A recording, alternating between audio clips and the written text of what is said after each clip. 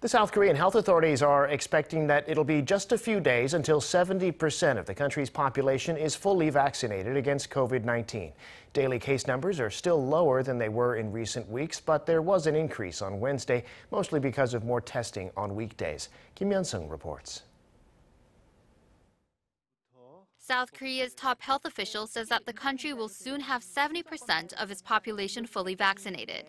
Commissioner of the Korea Disease Control and Prevention Agency, Jeong Eun-kyeong, said on Wednesday that 70%, a precondition for the resumption of pre-pandemic life, will likely be reached this weekend or by Monday next week. South Korea's vaccination rate currently stands at 66.7%. Commissioner Jeong added that authorities are currently drafting a comprehensive plan and are expected to make an announcement later this month so that the nation can gradually phase into the so-called living with COVID-19 come November. Meanwhile, South Korea reported 1,571 new COVID-19 cases on Wednesday, jumping by almost 500 from the day before. This uptick in infections is partly due to increased testing during the weekdays.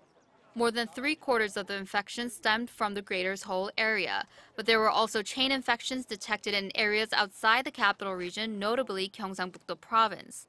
The region saw 75 new infections, and more than 2/3 of them were linked to a cluster outbreak at a middle school in Yeongju.